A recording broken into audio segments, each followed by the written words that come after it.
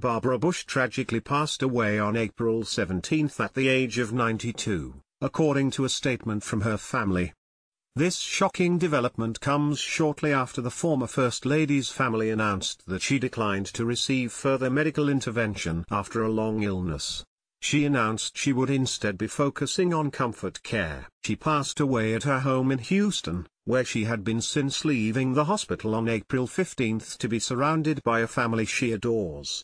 Barbara is only the second woman in history to be both the wife of a president, George H.W. Bush, and the mother of one as well. With George W. Bush, the First Lady's health had been in decline since January 2017, when she was admitted to the hospital after experiencing fatigue and coughing.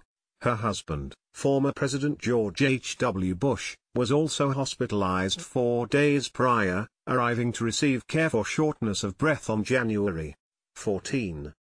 Family and well-wishers were hopeful that the couple were on the mend after they appeared at the 2017 Super Bowl, but Barbara's health took a turn for the worse in the months since. Barbara leaves behind a powerful legacy, having served as First Lady of the United States from 1989 to 1993, while her husband served as the 41st President of the United States.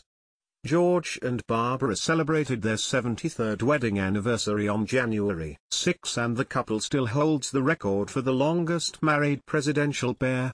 They wed in 1945, and Barbara previously shared how she tied the knot with the first man she ever kissed.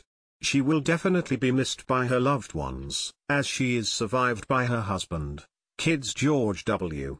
Bush, Jeb Bush, Neil Bush, Dorothy Bush Koch, Marvin Bush, her grandchildren, and her great-grandchildren.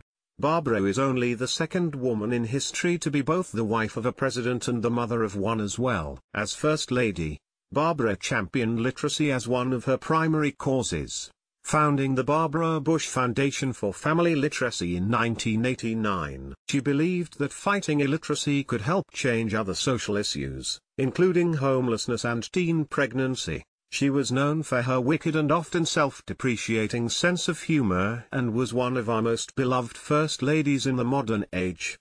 She will be greatly missed.